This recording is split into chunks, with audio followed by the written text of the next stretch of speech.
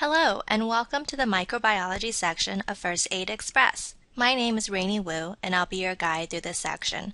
We'll start off with some general information about bacteria first, before diving into specific information about bacteria, fungi, parasites, viruses, and finally, antimicrobial therapy. Bacteria are single-celled prokaryote organisms with several structural elements that distinguish them from eukaryotes. The table here lists these structural elements of bacteria and their functions. We will highlight how these structures vary between gram-positive and gram-negative organisms in the next fact. There are some key differences between the cell wall structures of gram-positive and gram-negative organisms. Gram-positive organisms have thicker cell walls, composed of a high amount of peptidoglycan and lipoteichoic acids, a combination of lipids and teichoic acids. These characteristics are useful in distinguishing bacterial serotypes, promoting bacterial interaction with human cell receptors, and initiating host immune responses. Gram-negative organisms contain much thinner peptidoglycan layers, outer membranes, and periplasmic spaces. The periplasmic space contains enzymes necessary for bacterial virulence, such as proteases, phosphatases, lipases, and beta-lactamases, important inhibitors of penicillin drugs. Only gram-negatives contain lipopolysaccharide endotoxins within their outer membranes, which is a potent activator of host immune cells and causes macrophages to release TNF-alpha, which causes septic shock. This table classifies bacteria by structural and morphologic characteristics. It may be overwhelming now, but will make more sense to you as you become more familiar with the bacteria in this chapter. Refer to this table as you move through the chapter to help you keep the various bacteria straight. Two bacteria are important in mentioning because of the unique properties of their cell walls. Mycoplasma is a bacteria which does not have a cell wall. Mycobacterium, on the other hand, has a cell wall, but it contains mycolic acid in addition to polysaccharides, peptidoglycans, and lipids. These unusual cell wall properties pose challenges to gram staining and identifying Mycoplasma and Mycobacterium. In addition to Mycoplasma and Mycobacteria, there are several other bacteria that do not gram stain well. But first, what is a gram stain? It is an important staining technique that allows for differentiating bacterial strains based on the physical and chemical properties of their cell walls. The primary stain is crystal violet, CV dye, with subsequent application of iodine that complexes with the CV and becomes entrapped within the thick peptidoglycan cell walls of gram-positive organisms. Thus, gram-positive bacteria stain purple or blue.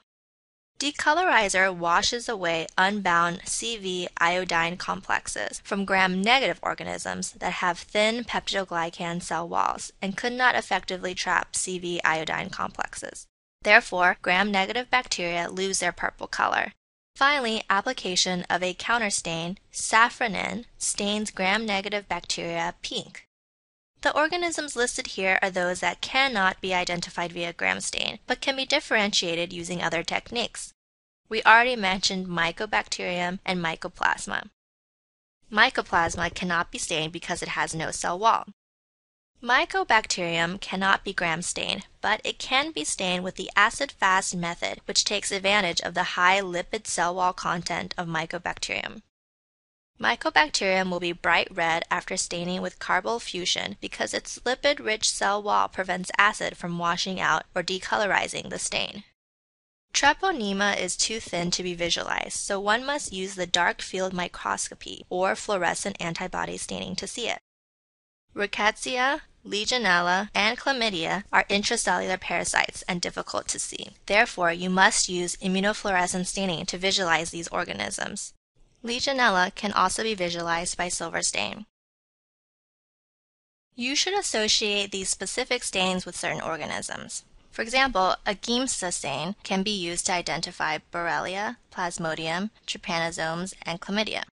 The periodic acid shift stain can stain glycogen and mucopolysaccharides, making it useful in identifying the bacterium Tropherimae Whipplei, which is the cause of Whipple's disease. The Zeal-Nielsen stain is used to detect acid-fast organisms. Keep in mind that Zeal-Nielsen is synonymous with acid-fast. The India ink stain can stain for Cryptococcus neoformans. And lastly, the silver stain is useful to visualize fungi and Legionella. Here is an image showing how Cryptococcus neoformans would appear using the India ink stain. Bacterial culture is the process of growing bacteria on agar plates with medium and an additional nutrient source. It is another, albeit slower, method for identifying microorganisms. Media can be selective, meaning it contains antibiotics to prevent growth of contaminating microorganisms, such as the Thayer-Martin or VPN media, which contains vancomycin, polymyxin, and nystatin to inhibit growth of organisms other than Neisseria gonorrhea. Media can also be differential, meaning it induces only the bacteria you are interested in to change color so that you can distinguish them from everything else. An example of this is McConkey's agar, which will only turn pink in the presence of lactose-fermenting bugs, such as E. coli. Obligate aerobes are simply organisms that require oxygen in order to survive. As you can imagine, these organisms seek to infect areas such as the respiratory tract, where there is plenty of oxygen to be found. You can use this mnemonic to help you remember them. Nagging pest must breathe stands for Nocardia, Pseudomonas, Mycobacterium, and Bacillus. The opposite are organisms that survive only in the absence of oxygen. Put another way, these bacteria are incapable of growing in the presence of oxygen. This is because they lack the enzyme superoxide dismutase and/or catalase, which are important antioxidant neutralizing mechanisms against the toxic compound superoxide.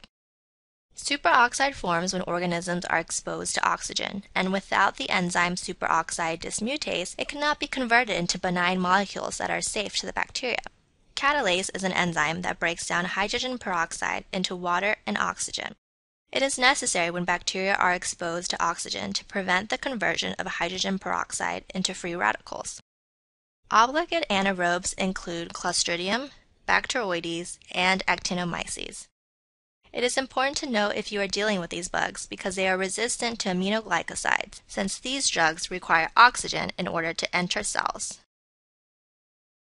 Here are some bacteria which live within cells, some because they must in order to survive, the obligate intracellular organisms, and others which can live within cells if they want to, but have mechanisms for surviving extracellularly if they have to, the facultative intracellular organisms. The obligate intracellular organisms are Rickettsia and Chlamydia. You can remember them with the mnemonic that they stay inside when it is really cold. The facultative intracellular ones are in this mnemonic. Some nasty bugs may live facultatively. This stands for the bacteria Salmonella, Neisseria, Brucella, Mycobacterium, Listeria, Francisella, Legionella, and Yersinia. These are simply bacteria which are covered by an outer capsule made of polysaccharides.